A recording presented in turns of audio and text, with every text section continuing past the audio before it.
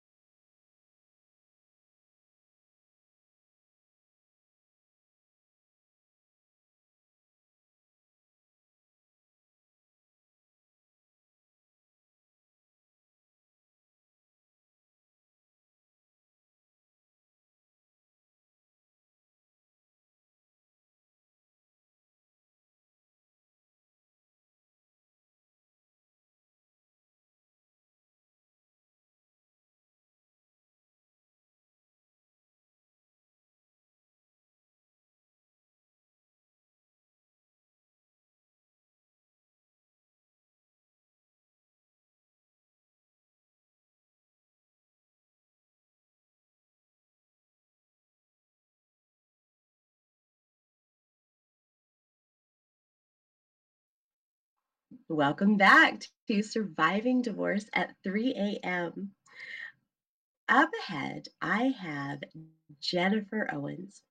Now, she has brought so much peace into my life, and I wanted her to share with you today just a neat tool that she uses, as well as some ideas. This morning, we have talked a lot about how we go through the grieving process after divorce, and we actually have to give ourselves the space to do that and allow our emotions to do what they're going to do.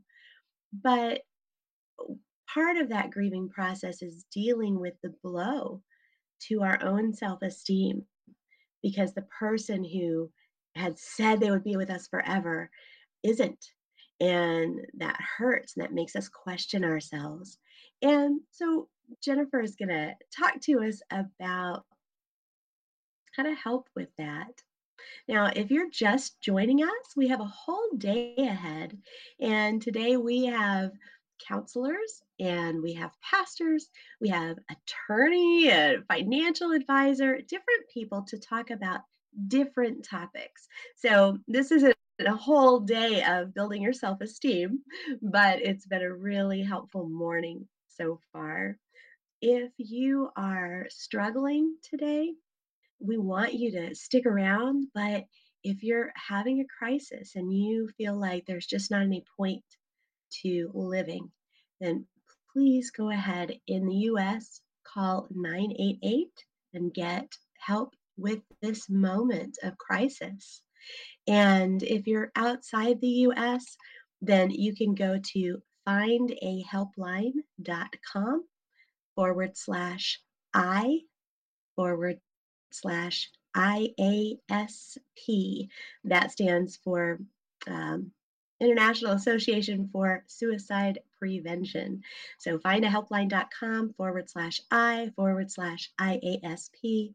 Make sure that you get the help you need to keep waking up, okay? We want you to stick around. God made you because He wants a you in the world. You matter, and stick around and find out why.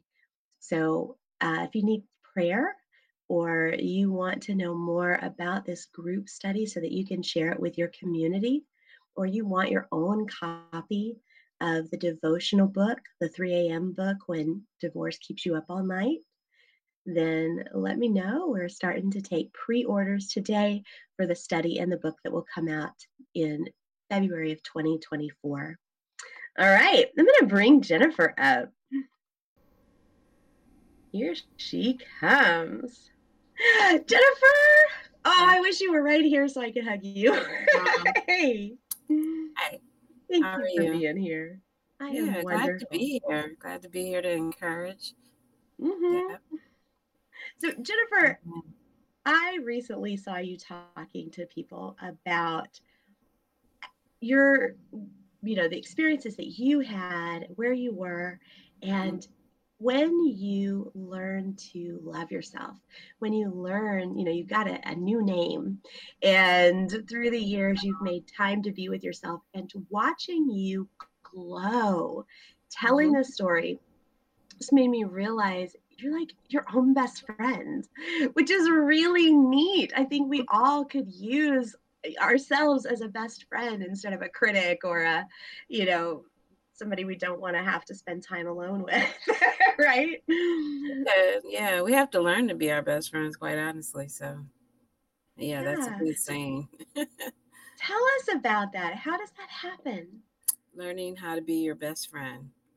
Well, I Yeah. think you have to learn how to affirm yourself and to encourage yourself in the process. And I think that's one thing, just being able to have context and be able to have the frame of mind, especially in divorce, when that how you deal with something has everything to do with how you view yourself as you're going through it. And I think that's what was pivotal for me when I was going through divorce. I had to learn how to not call myself a divorcee. I framed it as a release, and releases are good. Releases are not bad things. They're things that sometimes help us to grow, give us freedom, give us the ability to see ourselves differently and have perspective. So context and how you view things and what you call them, what you name them, is very important. And I decided since I was with God in this process, it was going to be a journey where He was releasing me. He wasn't like, I really love the previous conversation you had just about how the Lord doesn't condemn us. He really doesn't, Right. even when we make mistakes. I found this beautiful scripture today, and I won't talk too much, but it said, I love it. Psalm 96:36, it says, "You are my beautiful strength. You never made a mistake with me, God." And I just love it. Mm. That's the Passion Translation. I like the Passion Translation sometimes. It does I a really do. good job. So Mhm. release, and that's not a dishonest statement, right? No. When we get divorced, we no longer are committed to having to make dinner for this person or show up for this person or plan our finances with this person, right? Right. This doesn't mean that everybody should just go off into divorce and they're free, right? But at the Yes. same time, we don't have to continuously attach a label on ourselves, divorcee or divorced or, this broken whatever, right? You're right. You can simply choose an aspect to focus on Yeah. that doesn't tie you to looking back at the past constantly, but lets you look forward because It's you are in this moment. You're no longer in that in moment. that moment, right. And so So I am released. I am moving forward. I like that. Thank you. yeah, yeah, I love it. That's kind of what sustained me, I think. Just being able to when I was talking to people and I was dealing with things, just being able to say, you know what, I just feel like there's a release here. This is a good thing. So Yeah. And so that's one way, looking at different terminology, basically finding the aspect that helps you look forward. mhm. And then you also talked about, you put little affirmations everywhere for yourself, Yeah. didn't you? Yes, I did. Yeah, I think that's neat. Why? well, sometimes, like I said, when you're going through hard times, um, it's just really hard to gather perspective. So I think sometimes we have to realize that David encouraged himself in the Lord. That's what scripture said to me. So I It's had to figure true. out how to do that. I had to figure out how to encourage myself in the Lord. And sometimes it was just really just finding affirmative scriptures or sayings even, and just Mhm. posting them all around my house instead of really turn the TV on. I put them all over the TV. I put them up in my mirror when I woke up in the morning. I mean, that's how I've gotten places. That's how I've had good success is by affirming myself and putting those sayings out and saying them out loud to myself, because it puts me in remembrance of what God has called me. And I'd rather go by what God called me than any other name. Ah, so true. So Yeah, true. so true. So, in addition to making, taking scripture and putting it around your house, I know for me, there have been certain scriptures I've wanted Hmm. to use, like to really learn and really internalize. And I end up using them as like, excuse me, Yes. passwords on my computer and things like that. Hmm. But you showed me a new tool. Hold on. Oh yeah, my future me. Yeah, yeah. Yeah, a new tool to actually go further and write myself letters Mhm. to Yeah, encourage myself because sometimes you're dealing not only with the negativity of the spouse who left, yeah. maybe you're going through the divorce process and you have to see them in court and things like that, or they're trying to keep putting you down and keep controlling you. You might also be dealing with the kids who don't Right. understand what's going on and they're acting up, or the parents, your parents who are disappointed in you, or some people have even gotten flack from other friends. And Mm-hmm. so being your own friend, writing yourself letters that remind you of where you're going Hmm. and remind you that you can make it, that you are strong, is Yes. super helpful. Now, how do you do that? There is a neat tool that you showed me recently Hmm. for that. Yeah. Well, you have to protect your esteem, and I think when once you have that perspective and you have a grasp on it, you have to write it somewhere, and you have to save it because you have to go back and reflect on it. And I like keeping a diary. I've journaled in my life for wow, at least 80% of my life. I started at the age of 9, and now I'm 56 almost. But I think that using Future Me is a very good tool, because it can show you how you've grown over perspective. I think it's futureme.org. And we're not doing a promotion by them, but hey, if they want to pay us, that's cool. But Future Me allows you to do like a year from now, 3 years from now, 5 years from now, 10 years from now, even. And I like being able to see my little post come back to me in the email and say, I get really excited. So it'll go, you have an email. And I go back, oh my God, what was I thinking back then? But I love to be encouraged, and I've even started dressing it a little differently, putting the scripture in there, putting my little thing that I'm struggling with, where I want to see myself in a year from now, and being able to kind of project and put goals out and be able to say what I'm looking for when it shows up again. So I really like that. And you can send it to a friend, you can send it to someone else who's kind of sharing that vision or that prayer with you. I just really like it. And it's a good tool to use to affirm yourself and protect that esteem.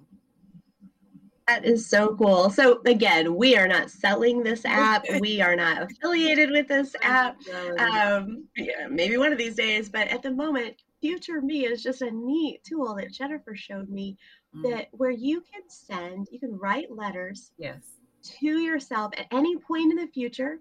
It can be, a letter for next week when you know you're going to be having to go back to court, or a letter for a few days from now when you know it's going to be Monday and you're going to be at work and it might be hard to concentrate and you just want to encourage yourself. You can write letters to yourself at future Mhm. times just saying, "Hey, I was thinking about you and Yeah. you're going to make it through this, and you're beautiful. Just smile at people, don't forget to give yourself a moment." And like Jennifer said, those goals, hey, here's where I'd like to see myself. Are you there yet? Yeah. Reminding ourselves to stay on track with what we really care about. Yeah. And Have I you noticed a like, change? Like, have you ever written a letter to yourself and then later gone, boy, I wanted that, but now I want something completely different? Or, had any moments like that? I don't know if I do that so much as I just try to be really present in my notes, and tell the Hmm. truth. I think that's why I journal, because having been a therapist in my past, I just know how important it is to be honest with yourself. And so, yeah, I don't want to paint a picture like divorce is this pretty thing you just get over and ta-da, you're new again. It doesn't happen that way. Hmm. It No. hurt like hell when I got divorced. It really did. In fact, I grieved for about 3 days. And I just want to say, that whole thing about don't be afraid to lament, don't be afraid to sorrow, because if you honor God in your sorrow, I mean, God knows how to give you, put you on the pedestal again to a place where you'll have a strong foundation. And I Mhm. think that that's important to remember and to note, that it's okay to grieve. It's okay to, put things out there, be honest with yourself, and even talk to a friend and, share with somebody how you're dealing with that pain right in the moment. I don't know if that answered your question. Well, Sorry. actually, it made me think of something else. In Hmm. our book, Option Ocean, Navigating the Sea of Possibility, Hmm. you wrote a couple of chapters Okay. about psalmistry, Yeah. about literally taking a format, similar to a psalm, Yeah. and writing out your prayer, your emotions. Because, if you've read the Psalms are Laments. tumultuous, right? They are full of David. They're like David's journal. Hmm. And so you're talking about lament, and Hmm. that's another way that we can give ourselves space and help ourselves through this time, be a good friend to ourselves, is to sit there with your journal and write your own psalm or write Yeah. your own lament of, how you're feeling. Use Hmm. imagery, use words that are evocative of Yeah. what you're going through, but try not to lie, right? Try not to say I am worthless, or life is Self hopeless, or down. whatever Yeah. those things. don't agree with what the devil would Mhm. say, right? Right. Just express honestly what you're going through Yeah, and ask God for help. it's so important to not lose sight of your worth. I Yeah. think that divorce can beat you up so bad, you kind of forget who you are. And Mhm. you really do need to protect your worth as well. Don't lose sight of it. So that's why I spend a lot of time building it up. Yeah. Awesome. Well, Mhm. Jennifer, thank you. This has been such a blessing, and it's always good to have Always you good to around. see you. Thank you. In a moment, we're going to have Jennifer's husband, and he is going to talk Oh, to us. yeah. So I'll let And Jennifer go, and we'll be back in a few. thank you. Thank you all so much. Appreciate it. All right. Oh, she is wonderful. We're going to put her information in the chat. And again, at the end of the day, you'll see a deck of everybody's information. So if you need counseling or you need encouragement, you have a wealth of people you can reach out to. I'll be back in a few.